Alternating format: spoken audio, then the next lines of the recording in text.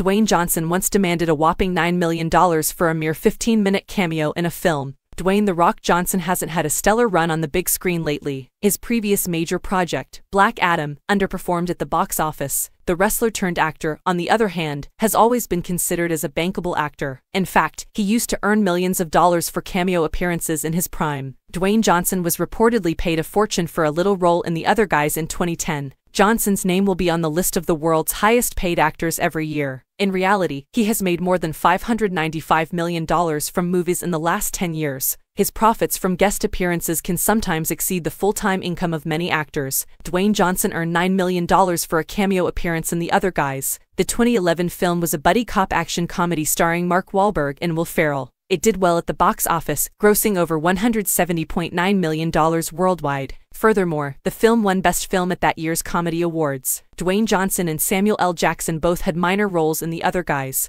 The actors played detectives Chris Danson and P.K.